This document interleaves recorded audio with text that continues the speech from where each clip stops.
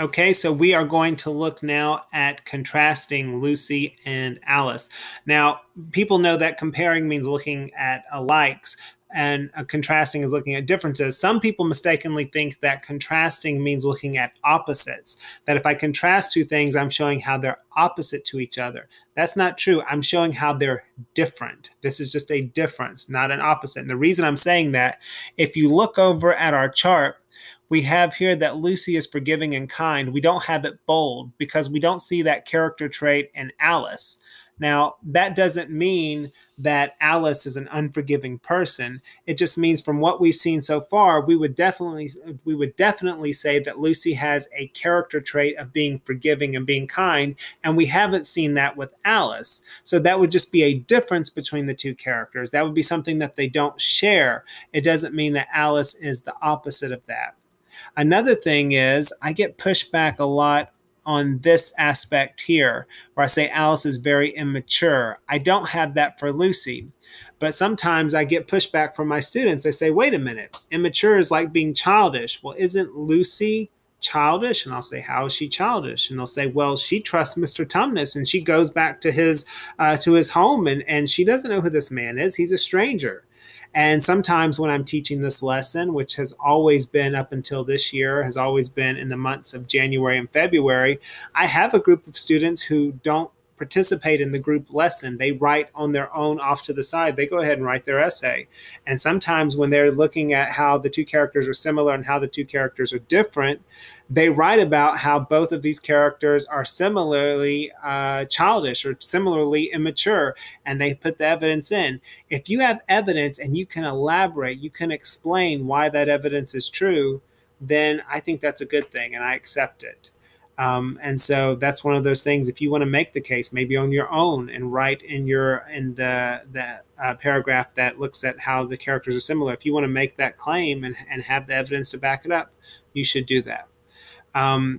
We're going to now write the contrasting part. I find the contrasting part of this assignment to be a little more difficult than the comparing. And a lot of teachers I know only assign it as a comparison. They only make students write about how these two characters are similar. I think even the curriculum has it that way. The reason I make it a comparing and contrasting essay is because, one, the practice is important for essay writing, and two, I do think the contrasting part's a little more difficult, even though there's not as much, because it forces students to think. Writing about things that maybe are not the easiest to write about, that make you really kind of look at the text, think about it, make a case, and it forces you to elaborate on something you're not always sure about, I think is an important part of being a middle school student. And so that's why I do that. So we're going to do that now. All right, I see the main difference is that we see that Lucy is forgiving and kind, and I'm going to make the case of Alice being immature. But again, you may not agree with me on that.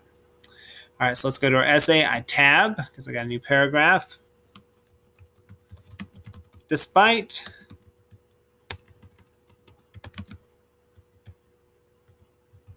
their similarities, comma, both Lucy and Alice have character traits that differ from each other. Okay, that's my subclaim. I have one subclaim that backs up the fact that they have similarities, and another subclaim looking at their differences, and all of those go to my thesis, which includes both of those. I always tell people, think of it like a pyramid. At the top is your thesis, and your thesis is the big idea. Then you have your subclaim. Your subclaim is the main idea of each body paragraph. So if I have 3 body paragraphs, each of those is a subclaim, but they all back up the top of that pyramid, which is my thesis. Okay, so I'm gonna write first about Alice. No, we'll write first about Lucy because we'll go in order of the names. Lucy shows she is a forgiving and kind person when she forgives Mr. Tumnus. I did not put that.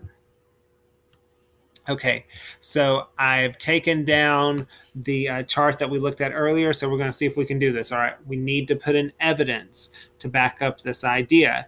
So before I put in evidence, I need to set up my quote. I need to explain in context what's happening in the story.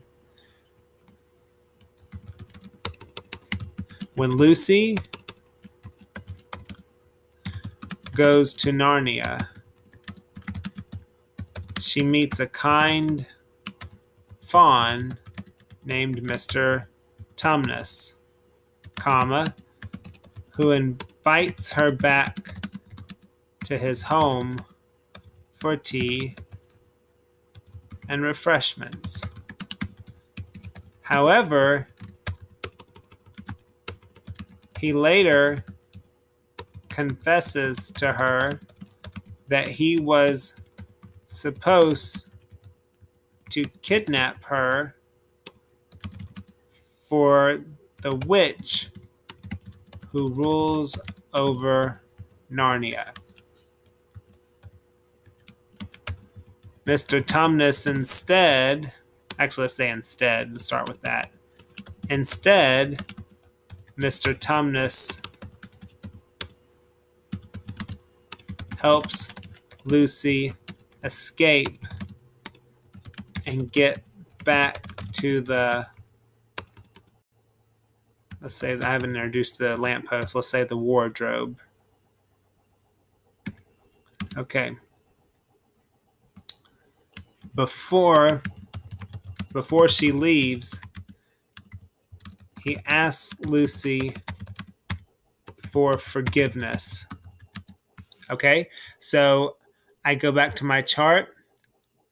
You know what? I do not have any evidence there in terms of a text-based evidence. So you know what I'm going to have to do? The reason it's good to have that there, I'm going to have to go back to the text. That's why it's good to always have the original source there. So let's go back, and we're in chapter 2. And right here, let's see, he asked to be forgive. He asked if she can ever forgive him, and she says, "Why, of course I can." All right, so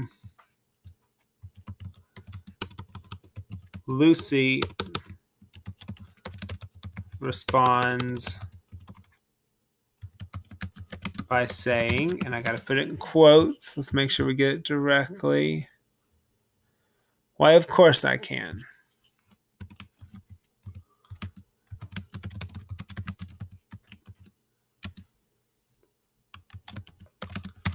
Lucy agrees to forgive Mr. Tumnus, and she holds no bad feelings towards him. This shows that she is a good person and kind. A good and kind person. A good and kind person.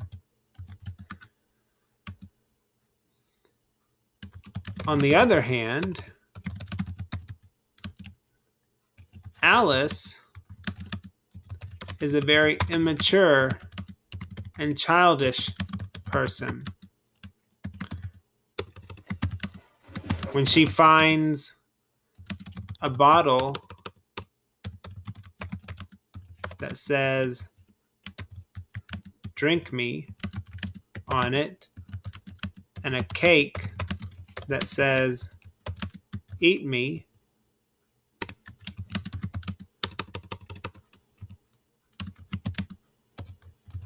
she doesn't question. And actually, I'm going to change this.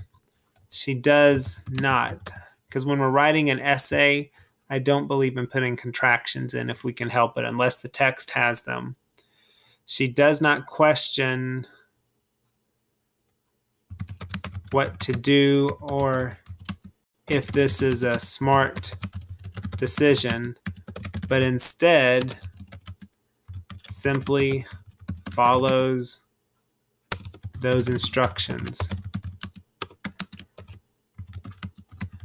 This shows that she is a very trusting child. Okay. Now, I know that this is a little more difficult doing the contrasting part, but it's good practice anyway.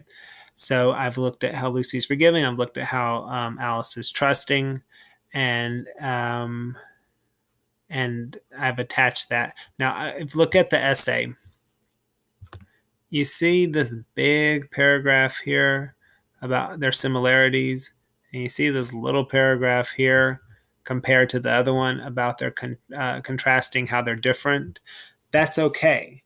Sometimes you're going to have more similarities and less differences. Sometimes you're going to have huge differences and not a lot of similarities, but it's good for the practice. So I'm going to stop there, and we have introduction, 2 body paragraphs, and the next lesson we're going to look at the conclusion.